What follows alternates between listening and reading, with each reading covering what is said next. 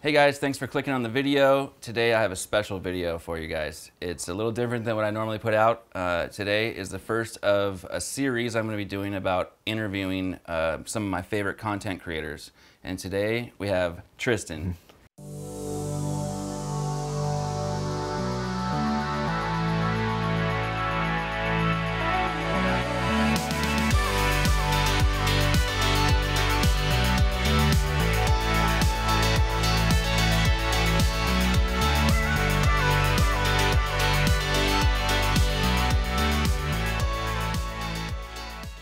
What's up, guys? So Tristan, thank you so much for being here. Oh, thanks for having me, man. I appreciate it. First guest, man. Yeah, thank you. Got to break the ice somehow. Yeah. How did you get into the whole YouTube thing, and who do you look up to on YouTube? Oh man, I feel like this is a lot of people's answer. I'm going to say Casey Neistat. The condensed version of the story. I was working at this kind of dead-end job at a warehouse, packing and shipping nursing equipment to nursing students, books, shirts, you name it. I shipped it, boxed and shipped it. And I had this job for about a year and a half at the time, and then in January of 2017 is when I started watching Casey Neistat videos. I knew who he was, but I just never checked out his content. Daily vlogger. Every time I got off work, 5 o'clock, I get home at 5:05 because my job was right there. Binge watch Casey Neistat videos because it's not like there's any shortage of his content, because this was towards the end of his daily vlogs, and at the time he had, what, 500 daily vlogs or something like that. And so it got to a point to where, like, okay, I think I can do this too. So from January to April, we would binge watch. And I'm like, I think I can do this too, but I can't do it daily. I have a 9 to 5. And my wife, Steph, was like, yeah, but you can do something on the weekends. I'm like, you know what? You're right. And so, like, the next day, I maxed out a credit card. I bought an A6000 and a drone and a couple of other things. And I just started. My first video was filmed on a GoPro Hero 3, going to Best Buy and buying camera gear. And that's kind of how I got into it. I remember at one point, like, I was just posting on Facebook, hey guys, help me get to 100 subscribers so I can have a custom YouTube name. And here we are now, you know? So yeah, that's how I got started in the YouTube world. So thank you, Casey. So when did you start getting into e-bikes? 2018, and of course, watching Casey, I saw him on a Super 73 in one of his videos. That's how I got put on to Jesse, who's a huge Super 73 advocate, and that's how I wouldn't want to say it. How did I happen to, like, discover e-bikes? I discovered Super 73. That's not to say I just wasn't familiar with e-bikes, period. I just saw this cool electric bike and I want it. And it wasn't until after I bought my first Super 73 that I'm like, oh, there are different brands out there. It was like whatever I got my hands on first, and luckily it was Super 73. And that's not to shade any electric bikes out there. There's some awesome electric bikes out there that aren't Super 73, but this is who I rock with, so yeah. So speaking about Super 73, what do you think about the community? The community, first of all, it's crazy how the community just exploded, and it's still exploding. Like, I'll say this, my first group ride was a day after I got my bike in October of 2018. It was a Halloween group ride. I want to say that there were like maybe 8 or 9 of us. And that was my first time meeting Andrew. That was my first time meeting Elijah, Paul, the guys that we ride with today, Aaron, you know. But the next group ride I went on was maybe like several months later. So I felt like that wasn't like an official thing. First, I want to say group ride, 4 people from Hollywood to Santa Monica. Second one, 8 people, same route. Third one, 16. So it literally kept doubling, right? And it was all S1s, Z1s, S2s, OGs at the time, the legacy bikes.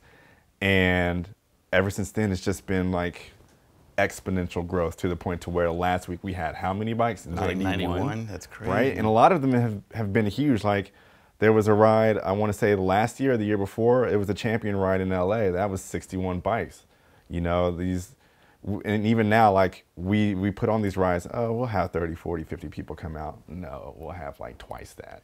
And so the community itself is full of amazing people. It's filled with creative people, and it's nice to have people to ride with that have a common, we all share the same common interest, you know. I haven't made any, like, so I feel like I've made lifelong friends with people in the Super 73 community, and that's something that when I moved out here, I'm not from here, all I wanted were like people who were cool, because I miss my friends in Atlanta. I want the same thing here. I've gotten that from Super 73, so that's, I guess that's a long answer for it. No, that's great. Well, you said you're not from here. Where are you originally from? I'm from Atlanta, Georgia. Let me backtrack. I was born in Kansas, moved to Atlanta when I was 10. I lived in Atlanta for 15 years, so I say that I'm from Atlanta. I moved out here when I was 26. So it'll be 17 years on, I'm sorry, it'll be 7 years it'll be 7 years April 12th that when I drove out from Atlanta to California.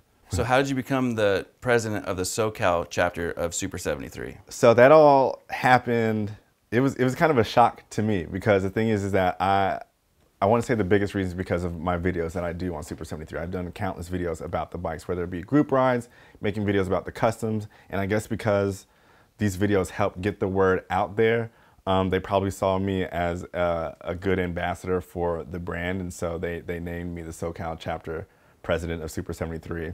And it's kind of, the thing is that ever since the pandemic happened, you know, I haven't really been able to fully like embrace those duties.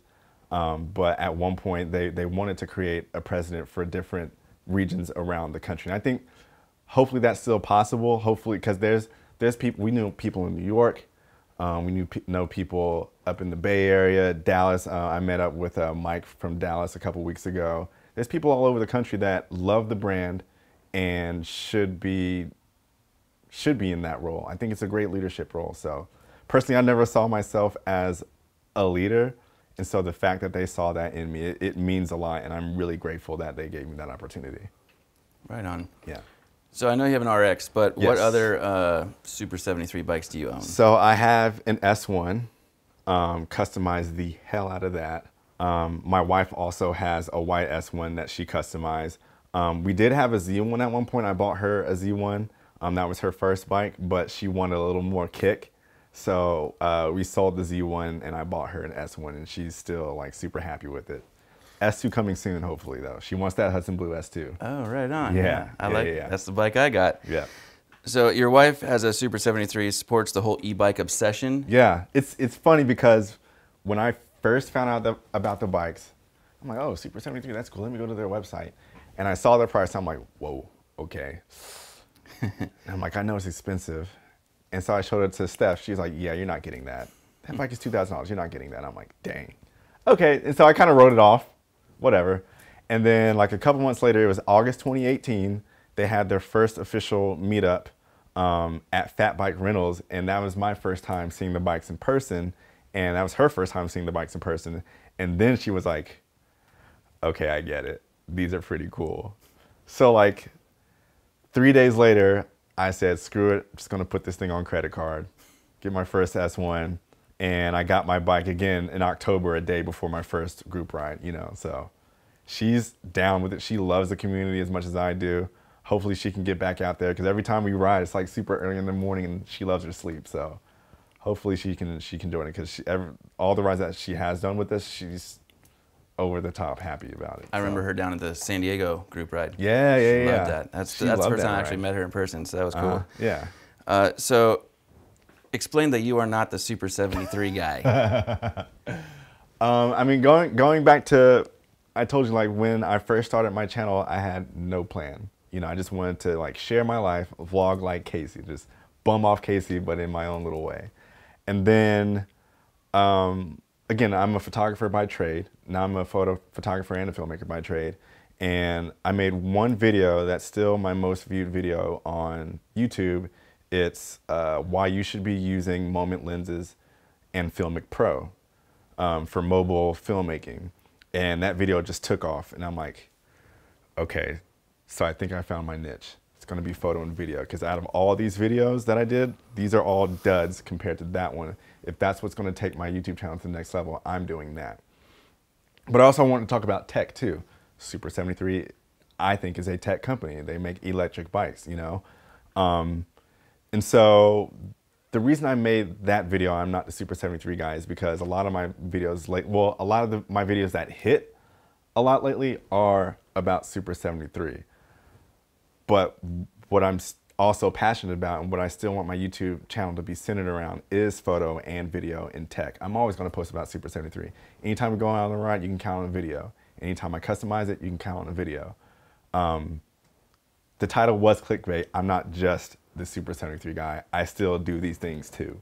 So that's why I made that video. I like that video. In fact, when I saw that, I was like, oh, I have to watch this right away. Yeah. A lot of people were like, I posted the Instagram story and I got a whole bunch of DMs of people who saw it but didn't watch the video. They're like, wait, are you leaving Super 73? Are you done with them? That's the first thought I had. I'm like, what happened? What did they do?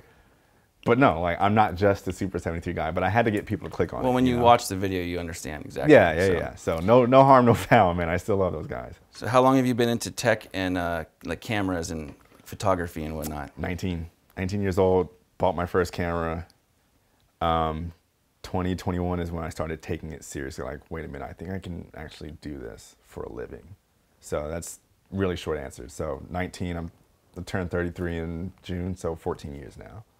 And film cameras, so you like film cameras, 35 millimeter film. 35 millimeter film. My dad was huge on 35 millimeter film. There's tons of photos of me that at his house that he took with 35 millimeter. And he gave me his Canon AE1 before I moved out here. Sorry, Dad, I have no idea where that camera is. So I ended up buying an Olympus OM10 in 2016 to get back into it. I was in it for like a month or two, then it kind of died off. But then I followed this guy on YouTube named Volandis, and he is absolutely ridiculous with film. I'm like, okay, I think I want to get back into this and be as serious about film photography as I am about photo and my YouTube channel. So I've been taking my Olympus OM10 35mm to just about every single ride we've done, because I think it just brings a new essence and a new aesthetic, and I hate that word, but it's the word. It just brings a new, fresh, but vintage look to our rides. It's 2021. These are electric bikes being caught on film. I think that's a great dynamic. Oh, every shot that you've ever sent to me that you've taken on our rides, I've loved it. So, thank you. That's awesome. I appreciate it. So what's next for you in your YouTube career? I want to grow it, man. I want to grow this channel. I want that silver plaque by the end of this year. The goal is 100,000 subscribers this year. I hope I can do it. This will be the year. And I got this from a good friend of mine. There's donkeys and there's unicorns. All my videos so far have been donkeys. And that's not to say that they're bad. They're not bad videos. And I appreciate everyone that likes and watches and loves my content. But that unicorn needs to be is a viral video. I need at least one viral video this year, and I think I can hit that. So that would be, in my YouTube career, that would be the next step. And hopefully at the end of all this, I can be a full-time content creator for myself with my own studio, doing whatever I want with different companies that I genuinely like Super 73. I think that's the end goal, you know, and I want to stay here and do it in Southern California. Team Android or Team Apple? Apple, dude. What? Apple, all the way. Did you ever go to college, and if so, what for? Yeah, I went to college at the University of West Georgia in Carrollton, Georgia, 50 miles west of Atlanta, the most hick town you will ever go to. But that's where I went to college, originally for business administration, because, you know, when you're 18 years old, you're like, you hear, oh, if you major in business, you can do everything. BS. So after I went for a full year, took a whole year off, went back and changed my major to photography. So I have my bachelor's of fine arts in photography. That's really cool. Yeah. Right on. Yep. You're always traveling in all your stories on Instagram, so I see you traveling all the time. So yeah. What are you traveling? That's my my full-time gig. I travel and I produce content. I produce vlogs. I produce the podcast and just any type of filler content we need for my job. So Yeah. Outside of content creation and photography, do you have any other hobbies that, besides Super 73? And playing video games, man. Like, I'm not a streamer. I'm not a hardcore gamer. What's your favorite video game? Right now, Zelda Breath of the Wild. Outside of Madden and 2K and sport, I'm a huge sports nut, so I love my sports video games. But like, I also love adventure games, and Zelda is what I'm on right now. I'm on that Zelda kick. And you have a new dog? Yeah, Dizzy, our puppy. She, at the time this video drops, I think she'll be 12 weeks old. She's how much has she torn up your house? She hasn't. She's actually really good. She's a border collie. Before we got her, we were doing our research, and it turns out that border collies, according to Google, is the #1 smartest dog. So she's really smart, and she absolutely loves us, and we just adore her. Dizzy's pretty awesome. She's growing pretty fast. Yeah. The other thing that's new in your life is a new truck? Just got a new truck, 2021 Tacoma back in November. Still stoked on that. I can haul this thing a lot easier now. 2 bikes in it. I can haul 2 bikes in it now, so whenever stuff does join us again, we won't have to drive separately. 1 car for my bike, 1 car for her bike. We can just drive together and haul both bikes. So what do you see in your future? What's next for you? I think the next step for me in a broad sense is to be a full-time content creator. The job that I have now, I love it a lot. And even the guy that I work for, he's like, I don't expect for you to be with me forever, which is awesome because I know he cares about my progression. So I want to progress to that point to where I'm no longer working for anyone but myself. I want to be a full-time content creator.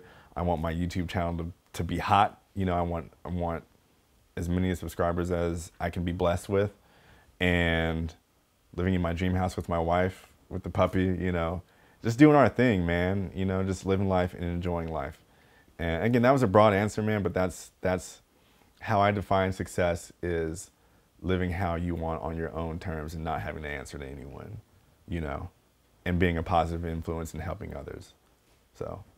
Well, Yeah. Tristan, thank you so much for being here. I'm sure that everybody watching is very appreciative that you came out and did this for us today. You had to break the ice. We had to break the ice on this interview thing, so Yeah. Thank you very much. No, I appreciate you, and, man. Maybe we can take a little look around your bike real quick. Yeah, for sure. One last thing, dude. Like, I left this out, but I'm excited for you and the content you create, because you've been on the Super 73 kick for almost a year now. And just on a whim, you started a YouTube channel and you're about to bust 1,000 subscribers a lot faster than I did. And I think that's really dope, dude. So just keep up the good work, man, because Thank you. you're one of my favorite content creators out there outside of the photo and film world, Man, So that's huge, man. Yeah, Thank you. yeah. I appreciate that Of course, very much. Of course. Thank you. Yeah, of course. So unlike my S1, I haven't done much to this bike because I think it pretty much comes like fully equipped with everything that I like. It's already the same color as my S1 that came in black, and I painted it like a darker red color. But a lot of this stuff is from Elijah, aka Blur Boundaries. He makes a lot of custom equipment for Super 73. The decals are his right here on the forks. The seat is his as well, which is like really, really comfortable. And he also made these plates, the Super 73 plates, with my Super 73 Instagram handle on it. I also changed out the pedals. I got red pedals on there. And the mid-rise handlebars that Super 73 released, I have that on there too. On the other side, you can't see it right here, but I had Super 73 install the 10-speed kit, which makes a world of difference. Also, mirror right here, because I think I'm never going to ride a bike without mirrors. I think these are an absolute necessity. So for safety reasons, obviously. So I just recently installed a mirror, and it happens to be from Elijah. So Yeah, that's funny. yeah, I got it. yeah. And speaking of the 10-speed, if anybody's seen the off-road video, I basically was dying out of breath, and I'm like literally walking my bike up a hill along with everybody else, dying, like really dying. And Tristan, I look back, and he is literally pedaling up the hill, no problem, chilling. Yeah. Probably in gear 4, or I don't know anything about 10 speeds, but I won't say it's a must. Like, if you're just cruising on the street all the time, I don't think you need to have it. But like, if you're off-roading like we were doing, if you do that regularly, it's really nice to have. Really, really nice to have. When it first came out, I saw everybody jump on it, and I looked at it and like, oh yeah, I don't need that. I'm always on the street. And then like 2 weeks later, I'm in this dirt area, and you're just rolling right by me. Hauling ass, oh, man. So yeah, again, it's not a must, but it's really nice to have. Yeah, I can tell. Switching gears. After that, I think I want it. Yeah. And those they sold out in like an hour. Yeah, I know. Once they released. We're gonna wait for them to get back in stock. Yeah. All right. Well, anyways, thanks a lot again, man. I appreciate of course, it. man. And yeah, catch you on the next ride. For sure. Peace. See you guys.